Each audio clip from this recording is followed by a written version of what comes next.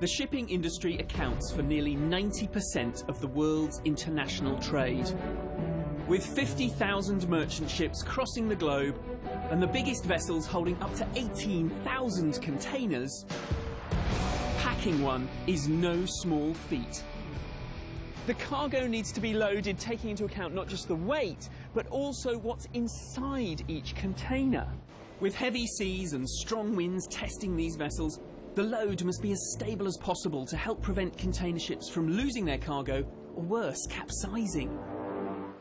Felixstowe is the biggest and busiest port in Britain and moves 3.4 million containers a year. And with 6 cranes able to move 180 containers an hour, it's like a giant game of Tetris.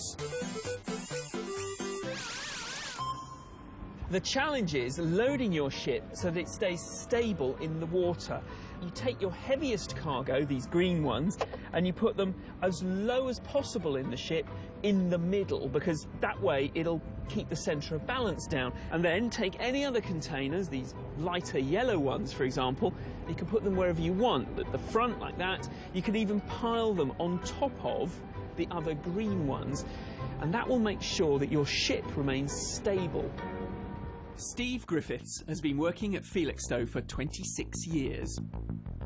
The challenge for us is the fact that the vessel is 22 containers across and the length of 4 football pitches.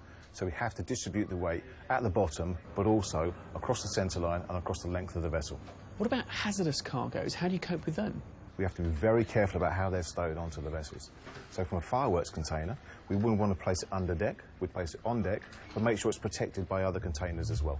I want to see firsthand what it's like. So, I'm going to be loading this one-show container onto that ship. But first, I need a lesson because, well, you know, I don't want to break anything. Kevin Harris has been working this dock for 30 years.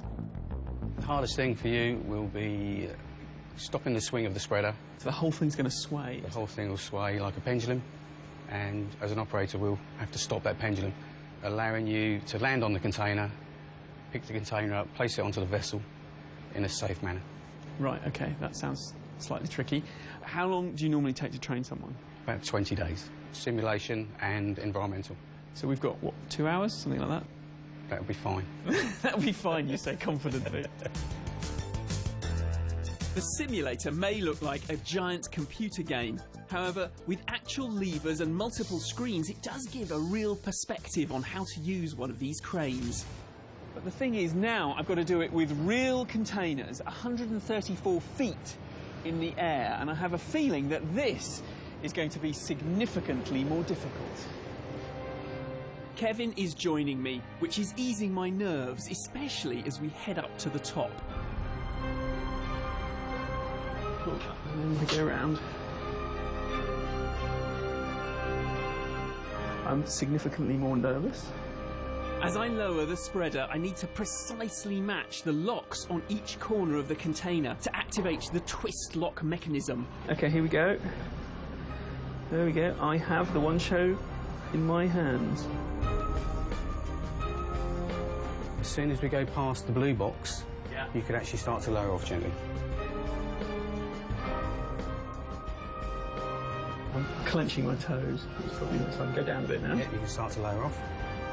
There are also twist locks attached to the bottom corners of the container, and they must be guided in with complete accuracy. Woohoo! You're there. That's me. Every time you buy something that was made in China or America, or in fact pretty much anywhere except the United Kingdom, it's probably been shipped in one of these containers. And the logistical problem of getting it from the manufacturers to your hands is enormous. But one of the key steps is people in the cabs of these monster cranes, 135 feet off the ground, with pinpoint accuracy.